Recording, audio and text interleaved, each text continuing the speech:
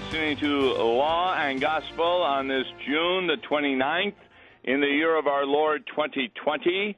I'm Pastor Tom Baker, and as is our custom, we're taking a look at a reading for the following Sunday, which is the fifth Sunday after Pentecost.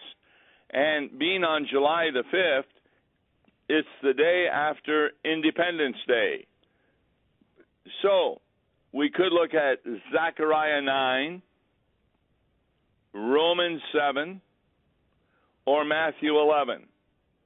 We're going to be taking a look at what I consider to be a very important passage from Romans chapter 7. It concludes with the idea, are we a sinner or are we a saint? And we're going to end up finding out that we are both. Well, what percentage? We're 100% a sinner and 100% a saint. How is that possible? Only Christianity teaches that. So without further ado, Romans 7, 14 to 25a. 14. We know that the law is spiritual, but I am of the flesh and sold under sin. Now, what we're talking about here is what the previous passage was talking about, that a proper understanding of the law is a spiritual understanding. It's part of the Holy Christian Church, because as a Christian in the Holy Christian Church, you are able to do what's called fruit of the Holy Spirit in agreement with the spiritual law of Jesus Christ. But we are also of the flesh, which means sin still has sway over us. This is the Apostle Paul after he was converted. Verse 15, I do not understand my own actions, for I do not do what I want, but I do the very thing I hate. What's he talking about? What does he want to do? Spiritually, because of the Holy Spirit, he wants to follow the will of God. But it's very difficult for him to do that because he is a sinner. And so, while he might not often do actions that are sinful, thoughts and words often come out that are not appropriate. We learn that from Jesus' Sermon on the Mount. Remember the first commandment, you've heard it said that thou shalt not kill, but I tell you that even if you have a bad thought or a bad word against someone that is inappropriate, that is sinful, you deserve eternal damnation.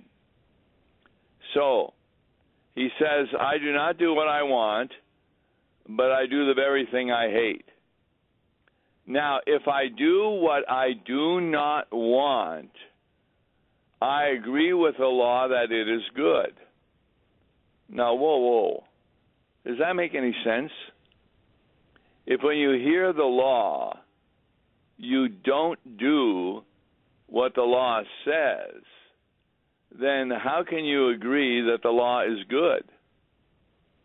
Because what Paul is showing is that the purpose of the law for the flesh is to show that we are sold under sin, that we oftentimes cannot help ourselves in doing what God wants us to do.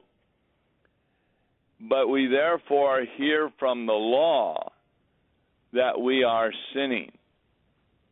Now, he makes it very clear in the previous verses that the problem is not the law. The problem is sin. And he repeats that in verse 17. So now, It is no longer I who do it, but sin that dwells within me. Now, here the Apostle Paul, when he refers to the I who do it, he's referring to his Christian maturity. He is referring to the spirituality of the law. He really wants to obey the law of God. What Christian doesn't want to obey the law of God? A lot of times, Christians are misled as to what is the law of God. Like in our day, look how many people are living immoral lives because they're told by so-called preachers that it doesn't matter how you live, as long as you're sincere and as long as you're following what the Holy Spirit is telling you. Well, that's wrong, because the Holy Spirit speaks to you through Scripture. That is the means of grace. And the law, therefore, is the means of telling you what is God's will. We often refer to that as the third use of the law. The first being, well, the government use to curb wickedness. They have punishments. The second use, of course, is the church's use to show someone they're a sinner by preaching the full law. Not partway, but fully. Not just, oh, here's what you're doing wrong, but also here's what you're thinking and saying wrong.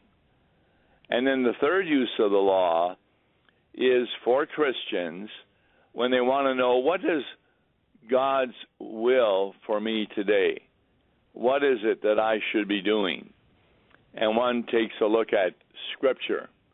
I rarely preach the third use of the law in sermons, because what Christian doesn't already have become aware of through confirmation that thou shalt not steal, thou shalt not break marriage vows, thou shalt not kill, thou shalt not covet, etc.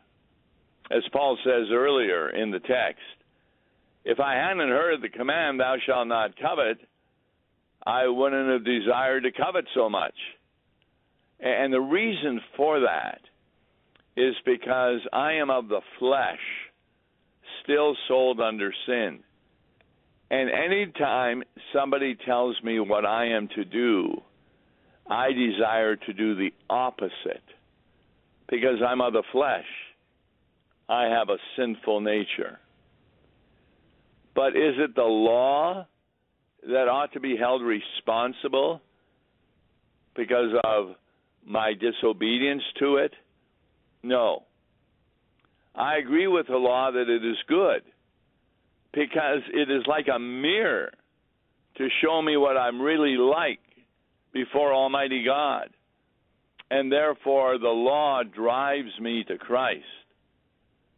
He says in verse 17, now it is no longer I who do it, but sin that dwells within me. This is very important for Christians to understand. It's why we begin a lot of our liturgies with a confession of sin. We do not believe that a Christian is a person who has stopped from sinning. We believe that a Christian is a person who is now more aware of sin within them, and therefore they can confess and repent of it, and then hear the words of absolution. Upon this, your confession, the pastor says, I, by virtue of my office, and that's the office of being the Word of Christ, announce to you the forgiveness of sins. Paul continues in verse 18, for I know that nothing good dwells in me. Now, what's he talking about? He just said that his I, and that's capital I, that it is good from the law, because it is no longer I who do it, that sin that dwells within me. So what does he talk about that nothing good dwells in me? He explains it in verse 18. That is in my flesh. For I have the desire to do what is right, but not the ability to carry it out. Now, it's not that a Christian is unable to keep from sinning. There's a lot of sins that Christians do not do. I mentioned that I'm not going to repent of any racism I have any more than I would repent of robbing the Bank of America. And the reason I won't repent of either one is because I have not robbed the Bank of America, and I do not believe that I have racist views. Racist views, as I understand it, is you look down on a person because of maybe the color of their skin, maybe from where they have come, maybe the people they hang around. No. I don't have that problem. In fact, I really enjoy driving around for Uber because I pick up all kinds of people that most individuals would not appreciate. It's not at all unusual that I would pick up, say, 3 young girls from a bar at 1 a.m. in St. Louis, and I listen to their conversation, and it's one swear word after another. Now, do I hate these women because of that? No. Do I hate what they're saying and they're thinking? Yes.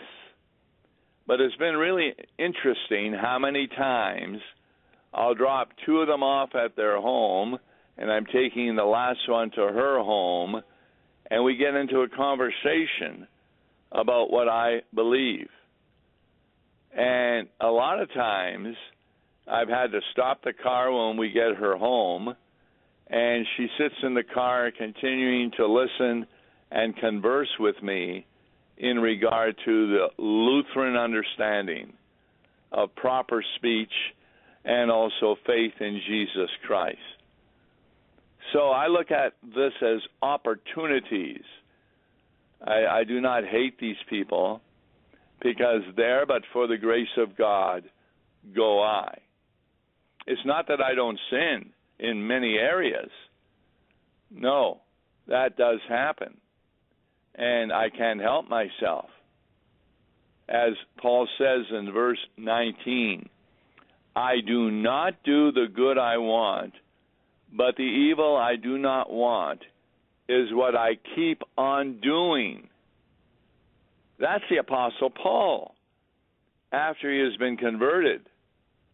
That's me, Pastor Tom Baker, after I have become a pastor. But then verse 20 is really important. Now, if I do what I do not want, it is no longer I who do it, but sin that dwells within me. Yeah, one of the problems I have, because at times we put on 1,000 miles per week. Sometimes you get involved in a traffic jam, and you're going to be late in getting to KFUO or the congregation I'm preaching at. And so I have a tendency to kind of go over the speed limit.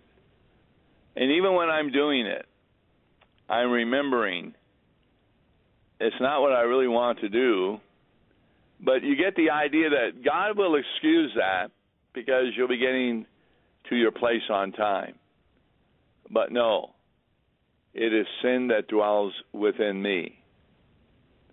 So verse 21, Paul uses the word law in a kind of a different way.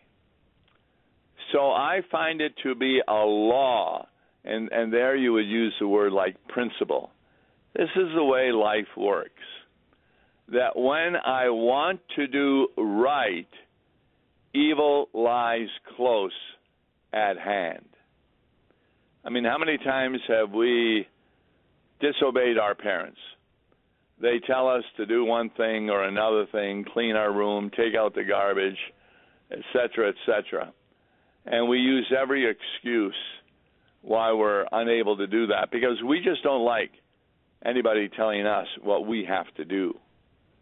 In fact, a lot of divorces end up that way, because in a proper marriage, the individuals need to be humble and therefore live a life that really is not easy to do because of evil lying close at hand.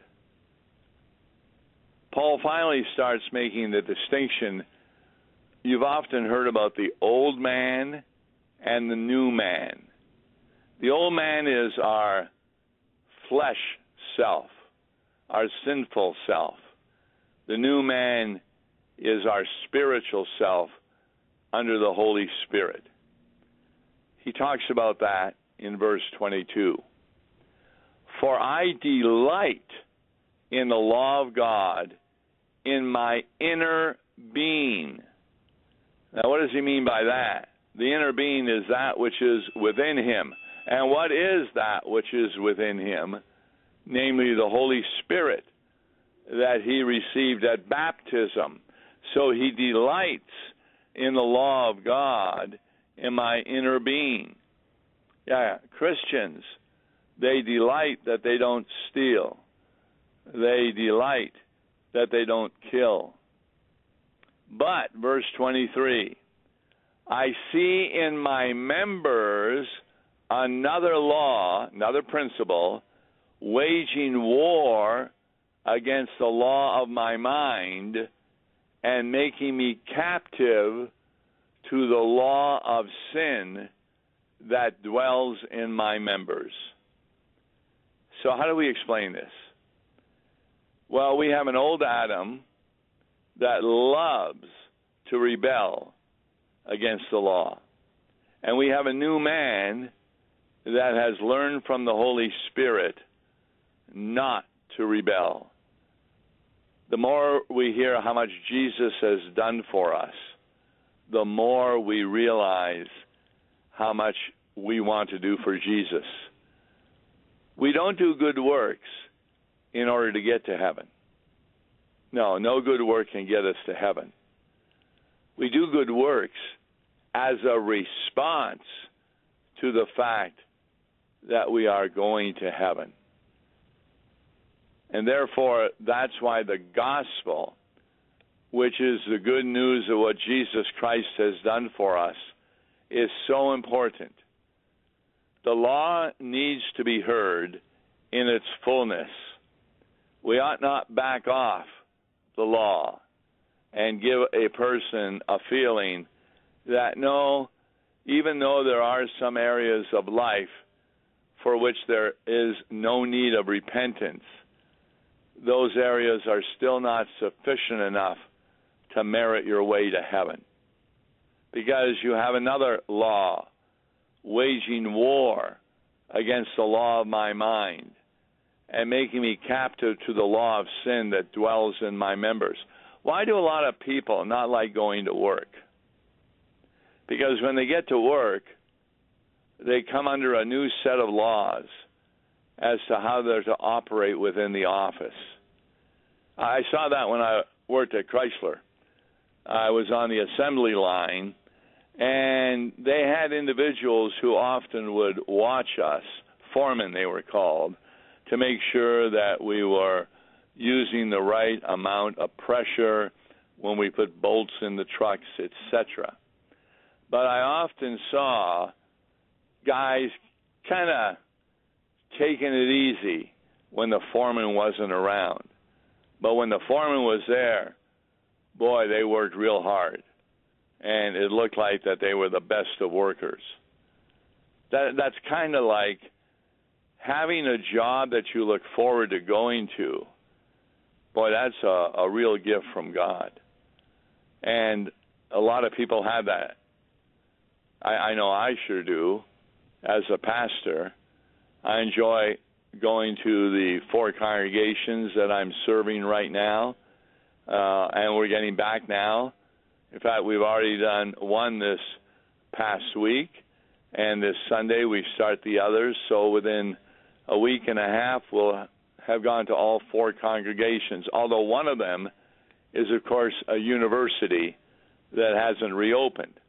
But some of the students on campus will come over to the church to hear the message of Jesus Christ. So after Paul says, boy, I've got a war going on in me, the law of my mind is being made captive to the law of sin. So what does he say in verse 24? Wretched man that I am. And then comes the big question. Who will deliver me from this body of death? Why does he call it a body of death? I mean, aren't we all going to die? But the death that he's talking about is the death that Jesus Christ talked about to Adam and Eve. In the day that you sin, death will be the result. That death is eternal damnation, separation from God. And did that not happen? Adam and Eve sinned, and they immediately tried to become separate from God. How? By hiding in bushes where God already was, because he's omnipresent. So Paul has a real question. I've got this old Adam in me. I got this new man in me. They're at constant war. I'm always falling into sin. Who will deliver me from this body of death? And then verse 25a. Thanks be to God through Jesus Christ our Lord. This is the only verse that's talking about Jesus, but it's a verse that you could expand into 3 hours. Why do we thank God through Jesus Christ our Lord? Because Jesus has done something for us, for believers, that we were unable to do for ourselves. He took upon himself our sin. As 2 Corinthians 5 says, he became sin for us, that we might become the righteousness of God. See, this is what's so different about Christianity in comparison to every other religion in the world. Every other religion, you need to become righteous. But that righteousness comes about by your works. Are you behaving properly? Are you following the will of God? That's really what saves you in every other religion in the world. But Romans 7 that we've just read shows that none of us can reach that pinnacle of good works to merit our way into salvation. Because no matter how hard we love the will of God, we've got that other law waging war against the law of our mind, making us captive to the law of sin. That's why on this particular Sunday, which is the day after the wonderful making of America free, we can talk about that in the United States we have a freedom. And to me, the most important one is the freedom of speech, that we're able to say whatever we want, particularly from the Bible, and not have to worry about being arrested. That's tremendous. That's not true in other countries. But the most important thing to get across is a freedom that we have because of what Jesus Christ has done for us on the cross. On tomorrow's Law and Gospel with Mark Smith, we're going to be taking a look at a hymn, and the name of the hymn is I Heard the Voice of Jesus Say. What did that voice say? Tune in tomorrow to hear it. I'm Tom Baker. God bless. Listen to Law and Gospel each weekday morning at 9:30 on KFUO. For a tax-deductible gift to Law and Gospel, please make your check payable to Concordia Mission Society and mail it to Tom Baker, P.O. Box 28910, St. Louis, Missouri 63132. To give online, visit lawandgospel101.com or call toll-free 1-877-267-1962. Views and opinions expressed on Worldwide KFUO may not represent the official position of the management or ownership of KFUO, the Lutheran Church Missouri Synod. If you'd like to comment on programs or topics heard on Worldwide KFUO, write us at KFUO, 1333 South Kirkwood Road, St. Louis, Missouri 63122. You can also leave a question or comment on our comment line at 314-996-1542. We are the messenger of good news, Worldwide KFUO.